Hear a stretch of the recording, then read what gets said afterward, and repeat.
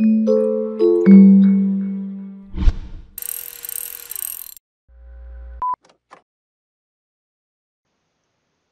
and welcome to this Micro Focus ZENworks Configuration video demonstrating ZCM Zone database migrations. This series of videos talks about database migrations and the different options. This video will demonstrate migrating from a ZCM 2017 with an external MSSQL database to an internal PostgreSQL database using the versatile DB migration tool. This same process can be done on Oracle. In this database migration video series, the first one is details on the database migration options. Be sure to watch this one. It has all the details. The next one will be a demonstration using the DB migration tool, demonstrating how to upgrade ZCM 2017 with an internal Sybase to an internal PostgreSQL. The next demonstration is using ZCM 2020 installer ISO to upgrade ZCM 2017 with an internal Sybase database to an internal PostgreSQL. And the final one in this series is a demonstration using the DB migration tool on a ZCM 2017 with an external MSSQL database to internal PostgreSQL. For our overview, first review the ZCM database migration option details presentation. This has details of the different options you have for the various migrations. Walk through upgrading ZCM 2017 Zone with MSSQL migrating to PostgreSQL. And again, this same process can be performed if you have an external Oracle database. Then we'll cover utilities, commands, troubleshooting, and resources. Let's have a quick walkthrough on migrating our MSSQL database to PostgreSQL, and we'll do it from a let's say 2008 to PostgreSQL internal. So one thing you want to look for is ZENworks 2020 documentation. Under the administration, you'll see database administration. There's embedded, external for maintenance, and then these three are the tool. So there's Sybase, MSSQL, and Oracle. And one tool does it all. So version 3 takes care of all three of these databases, and the process is very similar between the MSSQL and the Oracle. It takes you step by step through the process. Version 3 is the latest one that's downloaded now, and you run a ZDC prior, so you have some type of a baseline. Then in case you want to go to embedded or external PostgreSQL, if you're doing a silent install, if you need to verify the database, reverting or troubleshooting, all of these are here so that you can get through a smooth transition of your database from one vendor to another. Another place to look would be going to the knowledge base and typing in cookbook under ZENworks, and you'll get various ZENworks cookbooks. There's 11, there's 2017, and there's 2020. So pick the one that you're currently on, and within that cookbook you'll find direct links to the documentation for various areas. In our instance, we're doing a database migration, so we'd look under the database, but we'll have plenty of links here for the documentation. There's also ZDCs if you run a ZDC for any of the upgrades. They're here, and other details that you might need to know. The last thing is getting the tool. So we'd want to go into our customer portal. We'll go to our ZENworks suite, which is what we purchased. It may just be ZENworks Configuration Management, but go into the downloads for that product. And then if you look at the bottom of that list, you'll see the DB migration tool, and this is version 3. So we've downloaded that. Let's go on over and sign into our zone. You can see this is a 17 zone. You could use it on a 2020 zone as well. All right. So if we look at our ZENworks configuration, we will see that we have an IP address of 36, DigiZone on 17.0 with a Microsoft SQL server on 230. If we wanted to, we can also go to our second primary. We have two primaries in the zone. And we can see here the same configuration. Primary 2, 37 to the MSSQL on 17.0. If we logged into ZCC for further confirmation, we can also see that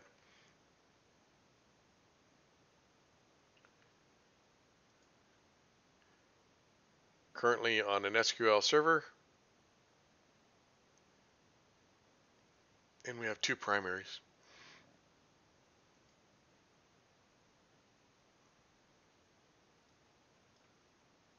Okay, let's get started. We'll go to one of our primary servers. Actually, we'll go to the second one and we'll stop the services. Let's go ahead and click Restart Services and stop the Zen services for loader and server. That's one of the pre-migration tasks. Let's go home. Now we're going to go to Terminal and File Explorer, but that will probably fail because we have SSH on. Good. If you need to turn or enable SSH, you can go to System Services, and SSH can be turned on or off at this location. Okay. Going back to our terminal, we'll elevate ourselves so we can run the command. And we're going to put things in TMP. For the sake of time, we've uploaded the DB migration tool.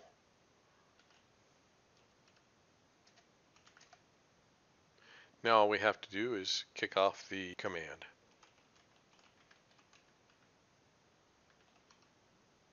It's under the share, Java, bin, Java minus jar, and then the jar name.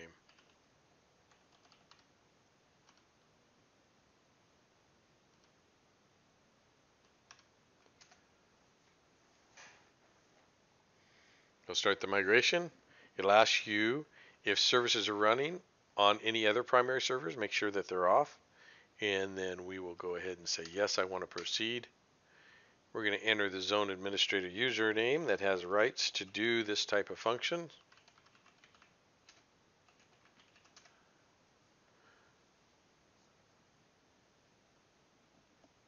It will double check any ZENworks services.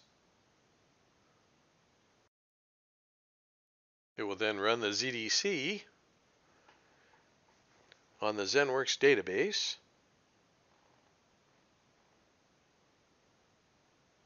It will then run the ZDC on the audit database. It'll then ask us, where do you want the target database to be? Is it external? If it's external, we have to give it the IP address, server name, some credentials. We're just going to go ahead and do PostgreSQL embedded. So we'll say 1 is good enough. And then for the audit database, the same thing. We're going to make it embedded PostgreSQL. And then we're going to enter to start the migration.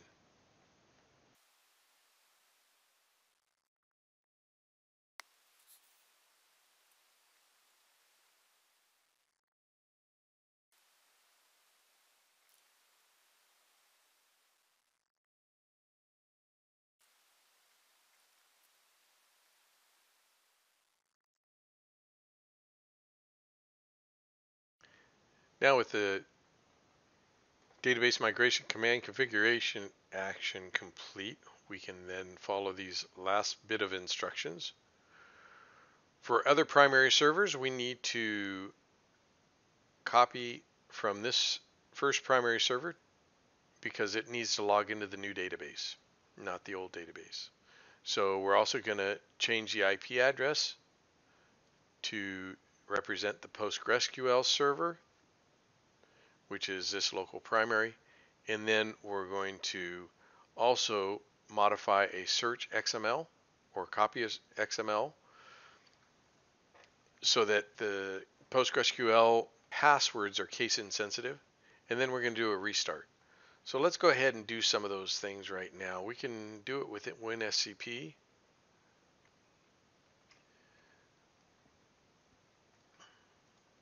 And we'll log into 36.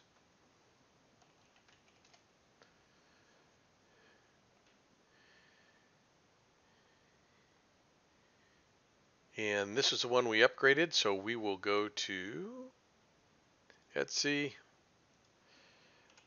Novell, ZENworks data model,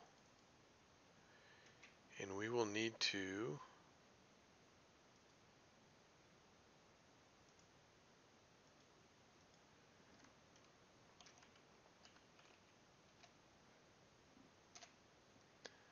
copy these over.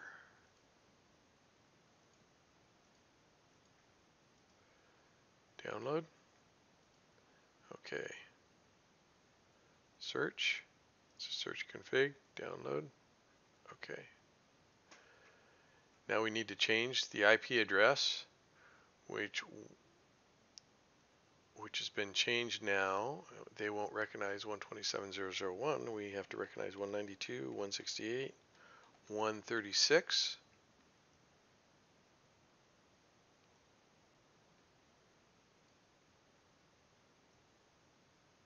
You can see that now it's embedded PostgreSQL with the proper port.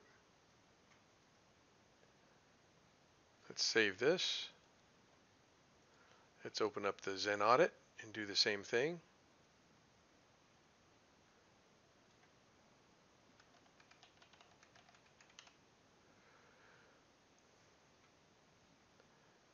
Save. Now those are ready to be put onto the other primary. So let's do a new session, and we're going to log into 192.168. 137.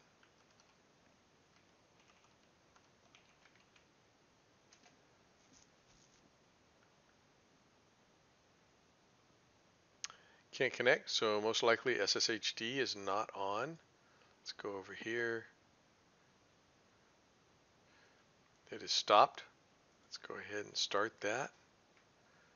Now when we go back to reconnect, it'll log in just fine. Let's go ahead and we're going to again go to Etsy, Novell, ZENworks data model. As you can see, if we open one of these up, it's showing the 230, which was that external MSSQL. So we're going to go ahead and overwrite these files so they have the right credentials to log into the database.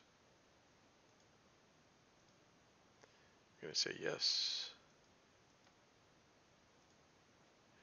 And then under the search, we could see the search case insensitive is false. We want that true. If we look at our search config we got off the original, we can see that it's true. So we could just copy this over the top. And now we're set. So we've done those three things, everything but restarting the services. So if we go back to here, we've copied the files, we've modified the IP, we double check that the search has the proper settings, and we're going to now do the ZENworks configure start. So you can do it here.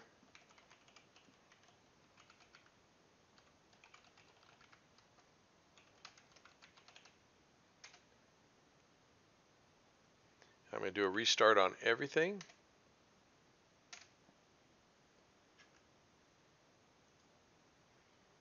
And we can also go over here and restart services this way.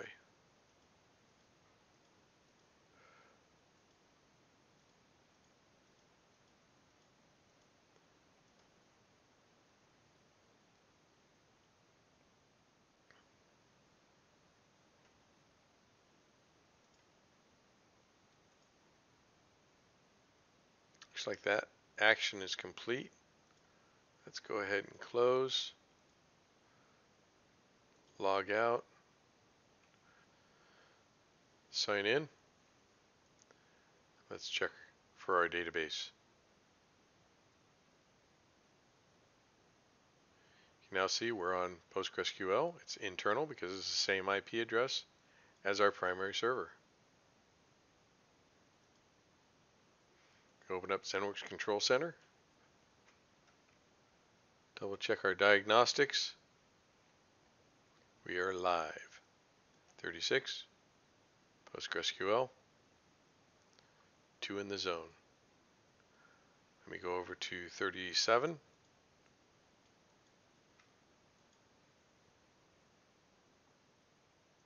We can now log in as Zen admin.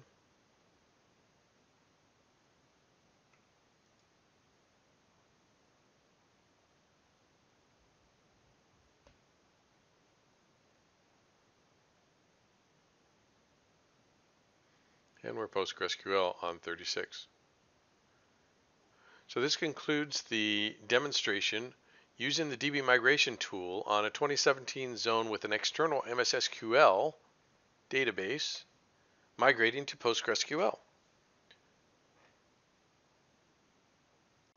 Some directory and file locations are listed here: the Sybase database original location, the Postgres database location, the backed up Sybase database, working XML files, the backed up XML files, and again, if reverted, the PostgreSQL backup directory. Even if you revert, it'll back up that PostgreSQL. And then the ZDC conf can be used to ignore the ZDC column and table error. Check documentation for any silent migrations or use of the input properties files. That's that customization file I referred to earlier in the presentation. Login information. Supported PostgreSQL version. Embedded database, PostgreSQL 9.5. External database, PostgreSQL 10x. And then your migration logs. If you want to see what's going on or what actually transpired, the Novell ZENworks migration log is in those directories there under the logs directory. Under the logs directory, it'll have a migration directory so that you can see all the separate migration logs. Data validation logs, and those are the HTML reports and CSV files in case there's failures. And those file names are ZCM data validation status log and audit data validation status log. And then ZDC reports.